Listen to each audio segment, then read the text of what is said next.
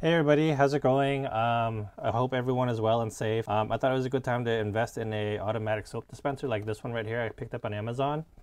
It goes for like $36.98 at the time of this filming. It's from FSDER, and I'll put a link in the description. But you know, this is like a touchless motion sensing soap dispenser, and I want to see if it helps my family wash their hands more without contaminating anything while they're trying to get the soap out, because that would defeat the purpose. But this is what the box looks like.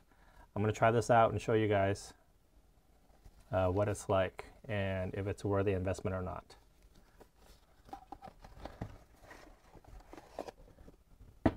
So with regards to the product itself, it's pretty minimalist. It's nice, white milk colored, plastic up top, see-through bin on the bottom, which is really helpful and why I picked this one over others. That way you can easily tell if you need to refill or not. This right here is the nozzle, and right here is the sensor. And back here is where you put the AA batteries. You need 4 of them. And there's a power button right here on the top. This right here is actually a touch button. It's not like a physical button that moves. You just like touch it, and that's how it works. So less moving parts means less possibilities for anything to break. All right guys, here is the soap dispenser. It looks great on my sink. Like I said, this is plastic up here. You can see that how much soap is left in the reservoir. I can hold it from the top part of it and the reservoir does not drop because you have to twist to release. So some of the competitors are not like this.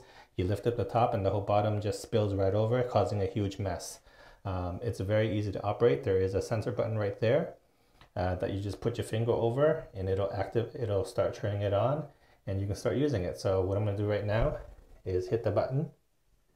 There's blue, that means it's on, and you can see that if I'm doing anything down here to wash my hands, there's no soap coming out, but as I get close enough, it gives nice soap. So foamy, very consistent, very consistent. Look at that.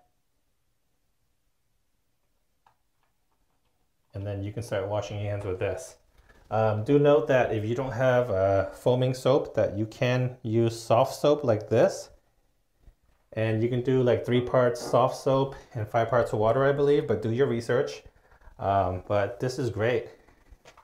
The foam that comes out is very consistent every single time. And you can see there's no drip.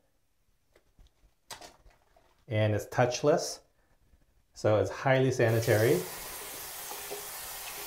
And as you can see on my sink, it looks great.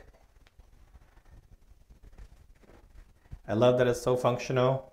It's touchless. And hopefully, you know, this will get my kids and my family to wash their hands more frequently and more often. That's all there is to say about this. So go ahead and check this out on Amazon. I hope this was helpful, and I'll see you next time. Thanks for watching.